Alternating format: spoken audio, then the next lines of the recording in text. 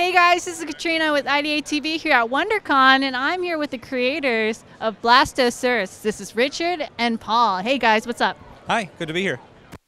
Here, having fun. Yeah, this is a really cute comic actually because it hits home. I love dinosaurs growing up. So tell us how you guys got here. I've actually been publishing Blastosaurus for about 12 years now, back in New Zealand, and it was the highest selling book back there for about a decade, and then I moved out here, and Golden Apple offered to do a reprint of all the original content, and I said, no, that'd be boring, then I'd be doing nothing for ages, and so I teamed up with Paul and we started rewriting it right from the beginning. Okay, and what about you, Paul? Yeah, well, we met at a Comic-Con in New Zealand, became fast friends way back when, and when he decided to come here and write here, I have a background in animation, doing a lot of cartoons and that sort of thing. So we wanted to do an all ages comic, and we are all ages, the two of us together.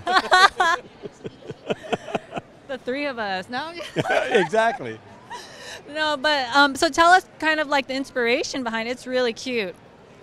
Well, I grew up on Ninja Turtles, but even as a 3-year-old when that show started, I was bothered that the turtles could put on a hat and walk down the street and no one noticed there were turtles anymore. So I wanted to create like the realistic mutant crime fighter. So he's this kind of grumpy old man who wishes he wasn't shaped like a dinosaur. He can't go out in public without everyone mobbing him. He has to get specially made pants. And there are these two like precocious children who just want to be his best friends and have amazing adventures.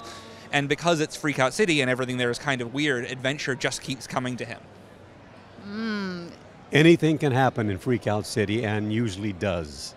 We have creatures from other dimensions. We have robots that do really mean things. But Blastosaurus and the two kids working together can take down anybody.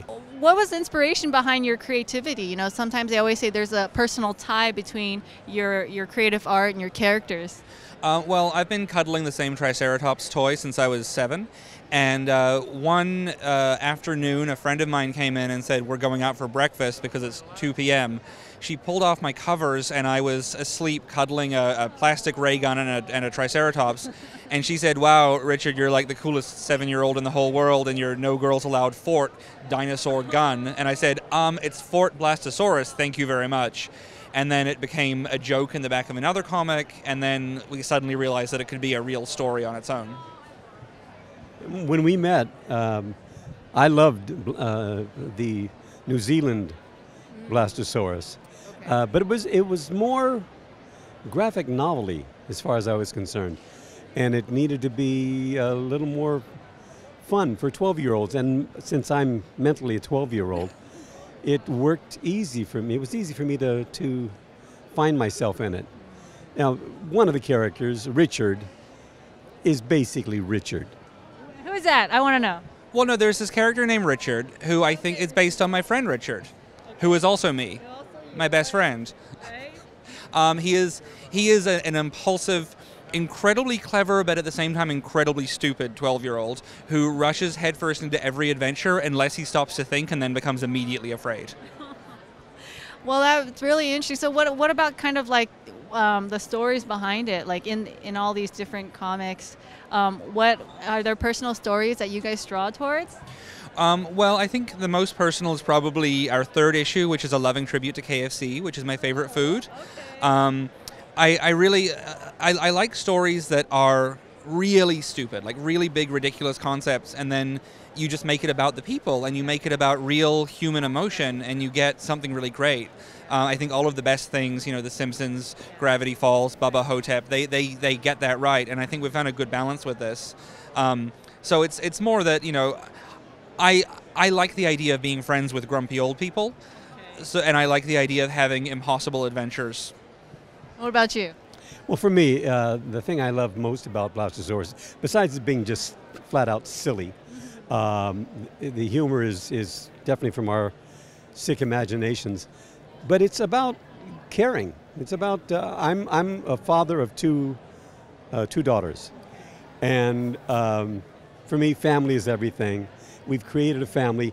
Just one of the characters happens to be a 6-foot-tall mutant Triceratops, and he's more of either an uncle or a grandfather, and there's love and caring through all and they rescue each other. It's never one person who solves the mystery or takes care of everyone else. It's a family sort of event. Very interesting. And what do you guys kind of see towards like the next wave or the next, the next thing for this? Well, we've got a new issue coming out for Free Comic Book Day on May 4th. So every comic store in the world should have that. There's 50,000 of them going out. And that's a really great one. It has 3 short stories. It's actually the 1-year anniversary of the first Blasto story coming out in the U.S. So it's Blasto's 1-year dinoversary, and everyone's getting together and telling stories. So we have a vampire story. We have a story about a potato that's gone bad, but like really bad. And we have my new favorite villain, the Crop Duster, who is an evil guy who flies around in a fart-powered hovercraft. These are so creative. Thank you. And then we have a summer special about cereal mascots and a Halloween story coming out later as well. A lot of things coming up in the pipeline, huh? Yeah.